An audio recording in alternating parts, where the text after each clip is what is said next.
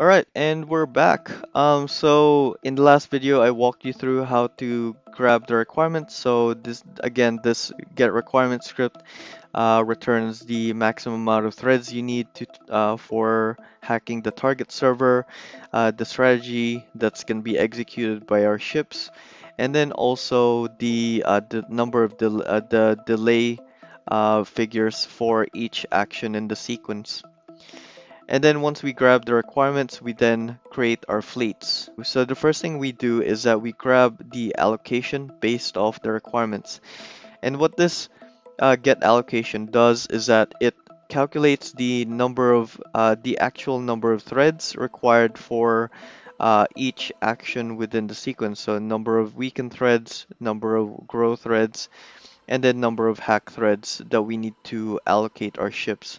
And then how it works is that it analyzes the number of ships, it looks at the requirements, and then returns that figure. After we grab those figures, we then generate a contract. And then as soon as we grab the contract, we then ready our fleets. So we start allocating ships to those to each of the actions within the sequence, and then ensure that we have enough ships to meet the contract. So going into this get allocation function, how we grab the maximum numbers is based off the strategy and also the maximum no thread limit. So when this function executes, we first look at the total number of threads we have within our available ships. And how we do that is by just adding up all the values, so all the values of the server, so available RAM within the servers, and then calculating the number of threads it can have. And then down here we do a bit of a check. If the amount of threads that the server requires is less than how much we have on hand, then we just allocate the recommended values for them, mainly because we have enough resources to actually execute the maximum requirements for that server. If we don't have enough threads, so meaning that the server requires quite a lot more threads, we then look at the strategy. And then if you remember the strategy, it has information about the sequence and then resource allocation. So for example, allocation here is that for flog is that we allocate 30% of our threads on grow and 70% of them on weaken. So we use those figures to find the ratio of threads that we need to allocate for each of these actions. So for example, if the action in the sequence is W, we then find the total threads multiplied by the recommended portion for that action there. So we do that for each of these actions. And then by the end of this, we have information about the number of weaken, grow, and hack threads that we need to allocate to actually execute the strategy. And then as soon as we have the number of threads for each action, we then generate a contract. And then we pass this contract to our ready fleets function. How this ready fleets function works is first we sort the ships in descending order. And how this works is that it sorts our ships based off the amount of RAM it has. So we want to make sure that we allocate resources on the ship with the most resources first before we allocate them to the one with the least, just so that we have fewer loops and iterations. And then after that, I go through the sequence. So for each action within the sequence, we grab information about how we're gonna execute this action. So we grab the delay from the list of delays we calculated from the requirements. We grab the symbol, and then we grab the actual action that's passed onto the pirate script. And then we grab the maximum number of threads for this action. And then we create a fleet object which has information about the action it's gonna execute and then all the ships inside it. Here we basically just allocate the ships on the fleet. So we go through every single server within our sorted ships, and then if the use threads is greater than the maximum threads, meaning that we've already allocated the recommended amount of threads we need to allocate, then we want to break out of this loop. Otherwise, we keep going. So if the server, the ship is fully assigned, meaning that it doesn't have any resources anymore, then we just skip that assigned ship. And then down here we just grab the requirements, the execution requirements. So we grab the amount of RAM, and from that RAM we then calculate the maximum execution threads. We then look at the new used threads and then do a check. So sometimes the server can execute way more than what's actually required, and just to make it much more efficient, we do this calculation here where we only grab whatever's needed. And then after grabbing the number of threads we need, we then create our object here called assigned. And what this assigned is that it has information about the amount of threads that it used and then the amount of leftover that it has. And then these fields, the leftover, is used to determine whether or not we're gonna delete the ship from our list of available ships. And then we push that information, so the execution information, onto our fleet, so the group of ships. And then after assigning ships onto our fleet, we then push that into our list of fleets. And then we do that for every single action within the sequence, and by the end of it, you're gonna have a group of ships allocated to a single action. And then also, I also return the assigned nodes just so that we can delete the ones that has been fully used up already. And then after executing all the fleets and all the ships, we then update our roster where we delete the ones that doesn't have anything left. And I also put in I guess this one by one mark here, mainly because if the thread allocation is 30, 70, you can't really split that into a whole number, so the minimum must be greater than 1. So we delete that. So if there's still some usage left, we then update our mapping. And then we do, I guess, a sanity checks. If there's still ships left that we can allocate, then we do an early break. And then we repeat the entire process again.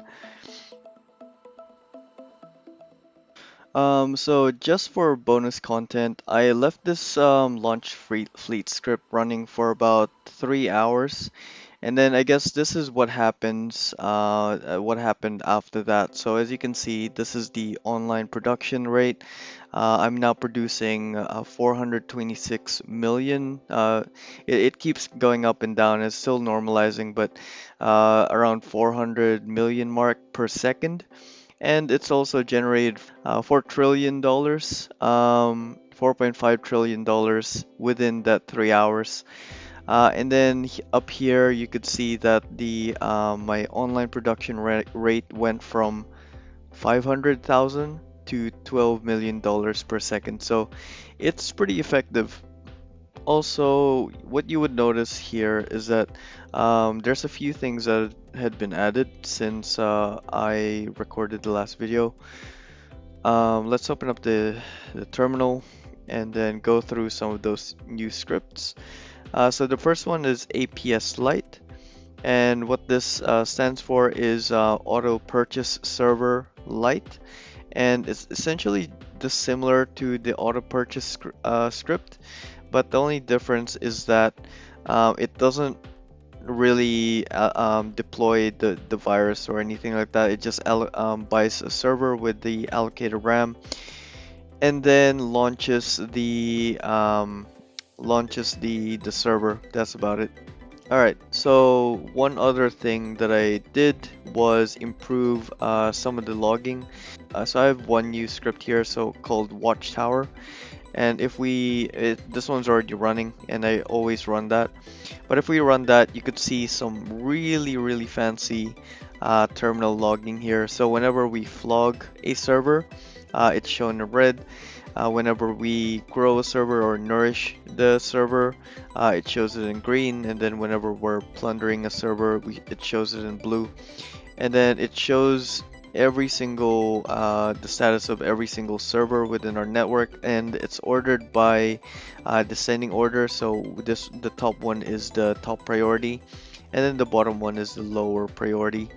So that's what Watchtower does. It looks at the strategies that our fleets are executing for each of the servers.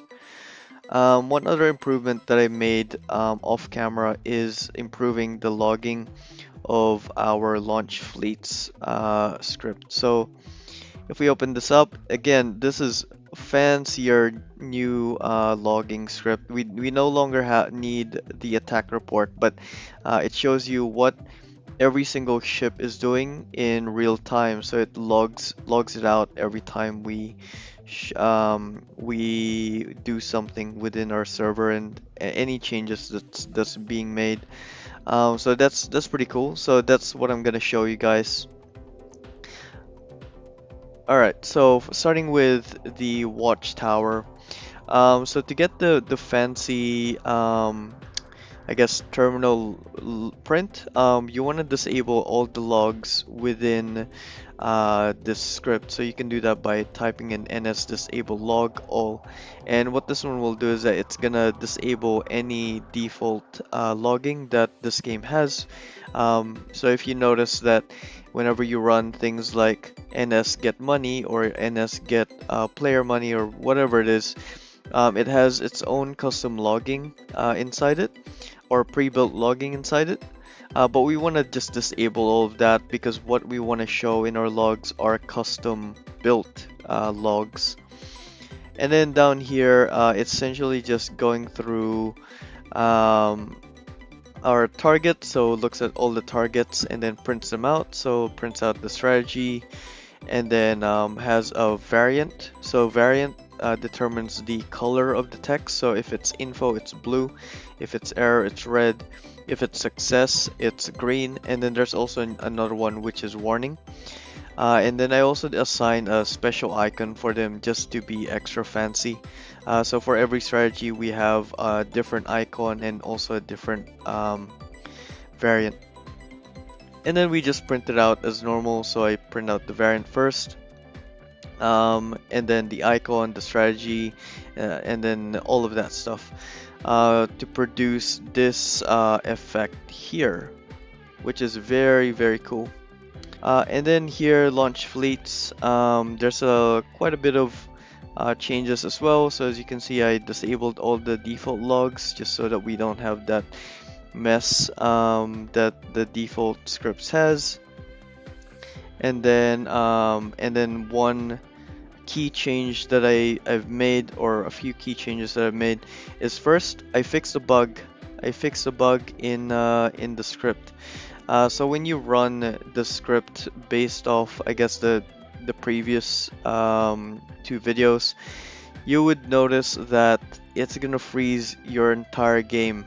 And the reason is because before I was using ns.hackAnalyze threads to grab the number of threads, but this one has a bug. This thing has a bug. So if the amount of cache is very low number, it returns infinity. And then what that infinity is doing is that it's making the script get stuck on an infinite while loop. Just to be safe, I just customized the hack threads to just look at the hack effect for a single node. So what hack analyze does is that it grabs the percentage of the current money whenever you do a hack, and then we do multiplication here, so percent multiplied by the current money, so hack taken, and then I just assume that it's a linear process, but I know that in the next iteration it's probably just gonna readjust again, so I'm not too worried about that. And then I added some guards here, just so that it never gets stuck in an infinite while loop. So if hack threads or grow threads or weaken threads are in infinity, we want to make sure that we assign default values to those rather than going ahead with the infinity. So for hack threads, if hack threads is infinity, we don't want to hack or anything like that. Mainly because this infinity only happens if the current money is very, very small. So there's really no point in hacking it. In terms of weaken, so weaken becomes infinity if the weaken effect is 0, so it doesn't have any effect on the server. And I already do this check here, but just to be even more safe, I just do an extra check, which defaults the weaken threads to just be 0. And then lastly, growth threads. So I encountered an issue where growth analyze still returned infinity. But just to be extra secure, if that does happen, then I'm just gonna assign a default value of 1. And then I just do my normal calculation here, hack, weaken, and grow. Alright, so the second key change that I've made is via the logging. I removed all the uh, ns.print statements for each of those actions, and what I was just trying to focus on is logging the ship action. So we already have Watchtower to log the state of every single target server and what strategies our fleets are executing to them.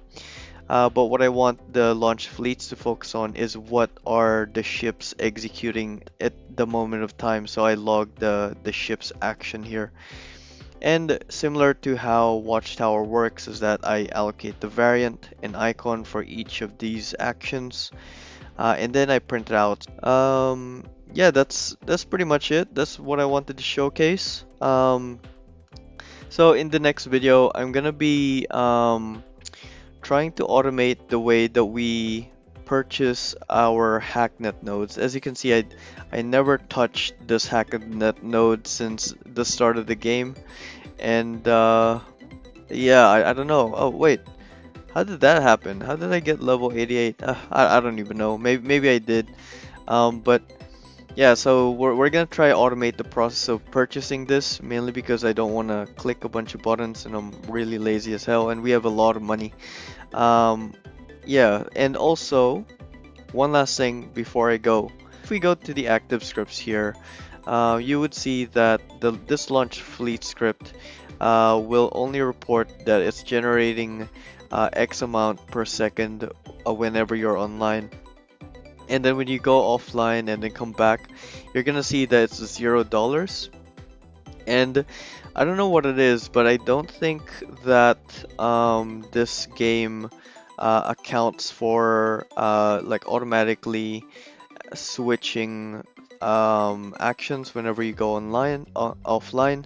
So what we're gonna do, the reason why I want to try focus auto purchasing the hacknet nodes is to increase our offline production. So this launch fleet scripts optimizes how much money we make online, and then the offline production will be handled by the hacknet nodes.